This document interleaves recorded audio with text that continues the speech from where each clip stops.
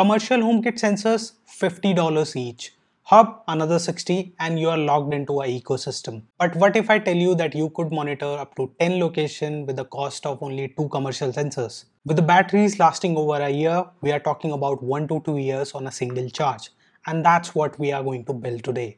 It's an ultra low powered ESP32C3 Super Mini powered HomeKit sensors that works both with HomeKit and Home Assistant. Now if you need more reasons, here are 4 more reasons why you should consider building DIY HomeKit sensors instead of going for aftermarket ones. First of all, insane battery life. Now if you use ESP32C3 Super Mini and sensors like AHT10, which is a I2C sensor, we are talking about 20 microamps maximum in sleep mode, giving you a practical life of 1 to 2 years. Second, it works where Wi-Fi network is not available. So these sensors which we are going to build does not require Wi-Fi connection. So if you are going to install these in your garage or attic or hard to reach places where Wi-Fi signal is not available and you don't plan to install any Wi-Fi extender, these are the sensors that makes sense. Now most importantly, cost. I bought 20 pieces of ESP32C3 Super Mini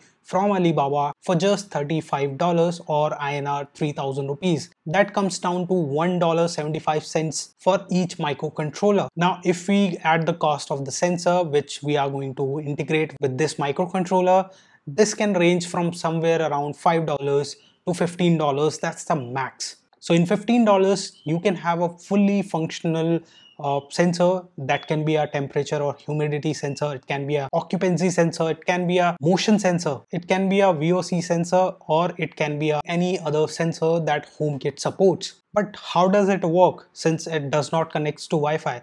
Well, it uses ESP-NOW protocol.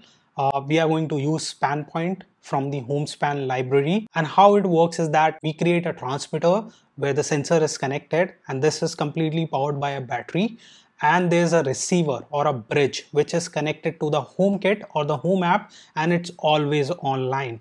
So your transmitter or the sensor which we are going to build will go to deep sleep for like 10 minutes, and then it will wake up for a fraction of seconds. It will wake up, immediately read the data from the sensor and send it to our bridge, which acts like a hub. Now this hub, as compared to commercially available, costs just $1.75 or less than 150 rupees, while a commercially available hub is $60, and commercially available sensors can range from anywhere $20 to like $40 to $100. So the transmitter sends the data via ESP-NOW protocol.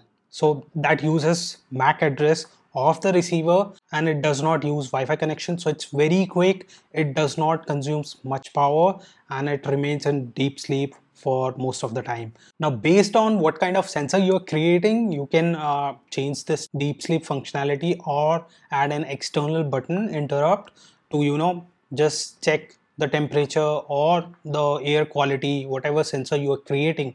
Based on that you can achieve that. So let's come to how to build this. Now for this project, as I said, you can use ESP32C3 Super Mini or any Super Mini module which are available. And since we are going to build for this particular project our temperature and humidity sensor or a climate sensor for our bedroom, so we are going to use our AHT10 sensor which we already have. It's a I2C sensor and it consumes around 0.5 microamps when the ESP32C3 is in deep sleep. So it's highly power efficient, and that's the reason we are going with it. Now you can choose any other sensor. There are a lot of other I2C sensors available, so you can use any of those, and you can also use multiple sensor. So if you want to monitor, for example, the ambient light also, or you want to monitor the air quality also, so you can install these like 2-3 sensors with one single board. You can install it in a room and then program it to go into deep sleep for like 10 minutes, and then after 10 minutes it sends all the data, all the information from all the sensors to your hub, and that hub sends that data to HomeKit and you can view it on your phone, and based on that you can create automations in your HomeKit app. And you can also ask Siri about various status, like for example you can ask for the air quality in your bedroom if you install there, or temperature and humidity data. Or you can also use a sensor like LD2410C and create a occupancy sensor. Now that is going to consume a lot of power, So that might not last up to a year, but it's going to last for a few weeks to months, and that depends on the usage. But let's come back to our project. So first, what we are going to do is we need to find out the MAC addresses of both the ESP32 boards that we are going to use. So one will be the transmitter, as I said, another will be a receiver.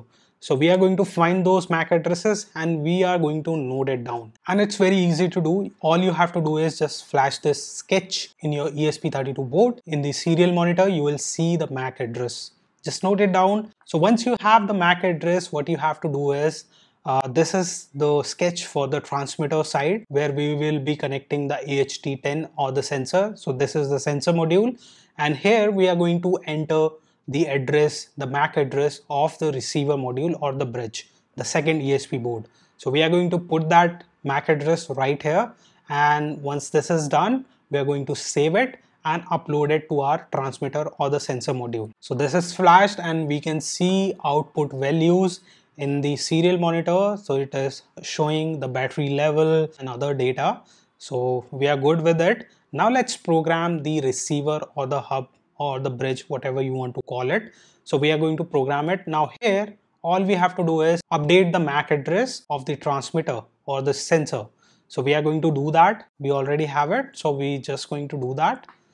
And once this is done, we don't need to change any other thing unless you are using some other sensor. So this is done. Let's save it and upload it. Now once the transmitter is programmed, we need to connect it to the Wi-Fi network, and for that we need to type W in the serial monitor. It's going to scan all the available Wi-Fi networks, and then we need to enter the SSID name of the Wi-Fi network to which we want to connect our sensor. And once that's done, we need to enter the password of that Wi-Fi network, and this is going to connect. Now next, we are going to set it up in the Apple Home app, and that's very easy. All we have to do is go to our Home app. We'll open the Home app and tap on the plus icon. Here you will see add accessory. Tap on it and then click on more options. Now here you will see your device which we just programmed, and this is the bridge. All you have to do is tap on it, add anyway, and then enter this code 46637726. Once you enter this, tap on add and then complete the setup. You can choose room, you can name it, and you will see that two sensor values are added, humidity and the temperature. Battery values will not be shown. I mean, those are shown when the battery is critically low here. But if you add this, I mean, you can also add this instead of adding to HomeKit. As I said, this also works with Home Assistant, so you can add this sensor to Home Assistant also. All you have to do is enter the same code. So there you can see the battery value as shown here. If you go back to the serial monitor of the transmitter circuit, previously when the hub was not programmed or turned on, it was showing failure. I mean, data was not being sent, so it was showing failure. Now when the data is being sent, it is saying success. So with this, we are sure that our transmitter sensor that we have built, which is a climate sensor, is able to send the data to our receiver or the hub.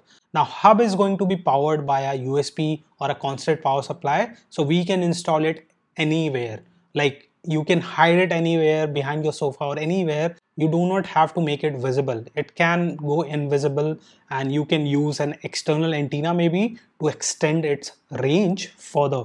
I mean, you don't have to install it on the sensor side or the transmitter side, but you can definitely install it on the receiver side to increase the range. Now this is going to work for like 50 to 80 feet very easily, so no problem with that. Beyond that, you might want to use an antenna. Now once the receiver module is added to the Home app, you will see that the real-time data transmitted by the sensor is being updated on the Home app, and these are the real values, and you can now install the hub or this sensor anywhere powered by a USB power supply.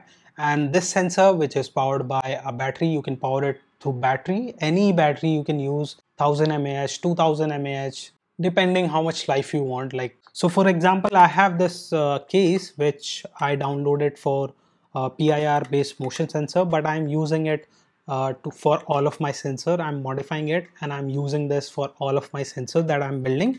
It contains a battery and the sensor which we are building for the HomeKit, and this is completely like we can just use some magnet and the metal strip, and wherever we want to put it, just place it there. It's going to stick and will remain there. And when you have to charge it, just remove it, charge it. Anyways, if you are building a climate sensor like we just built, it's going to last somewhere between 1 to 2 years, so you don't have to worry about charging this device. Now, as I said, you can build multiple sensors and all can communicate with one single hub, and all you have to do is just program that sensor. Make sure you add the MAC address of the hub. Now, if you want to place a sensor at another place, or for example, I have 3 floors, so one hub is going to cover only one floor. So I'll have to install at least three such hubs, which cost again $1.75. So very cheap, and I can install them like on each floor. They can be hidden behind any power wall, and I don't need it to be seen. I mean, it can be hidden. So yeah, that's how you build smart ultra low powered smart HomeKit sensors for just fraction of dollars. And again, ESP32C3 Super Mini is my go-to device. Right now, I'm using it for all of my project, and you can go and buy this from Alibaba. It's not sponsored. You can go and check it out. You will find it. They are available for very cheap, and the cost that I've told you, that include shipping as well. Now, if you're going to build this project, make sure you share with us through comments. If you find or encounter any issue programming your sensor, do let me know, and I'm going to help you troubleshoot the issue and program your sensors. And please hit the like button if you find this helpful. Subscribe to my channel to support me and for more such interesting smart home DIY projects. Thank you for watching.